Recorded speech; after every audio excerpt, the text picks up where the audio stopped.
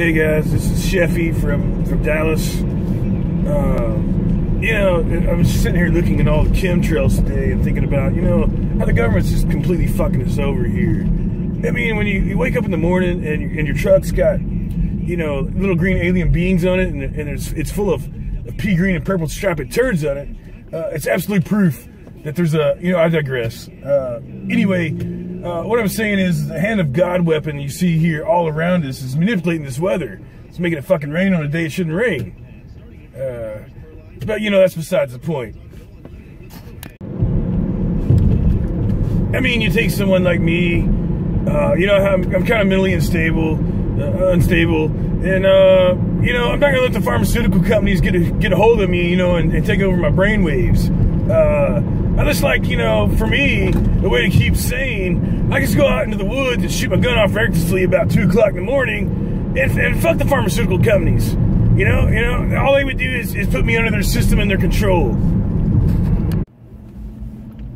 For instance, if you look just right at the camera here, stage right, you'll notice a Chevrolet. It says from Oregon. Well, you know, that's just a conspiracy car right there because, you know, the GM took a large government bailout. You know damn well they're working for the government. And that's a spy car. Probably shooting chemtrails into the ground right now as we speak. Being here in Dallas, lots of people ask, you know, what do you think about the JFK conspiracy? Well, I think it's all bullshit. I mean, if you look over here to the right, JFK was never killed. He's not dead. He's 117 years old, and he's working on a road crew over here to the right. You know, and that's my take on it. But I digress. You know, it is what it is.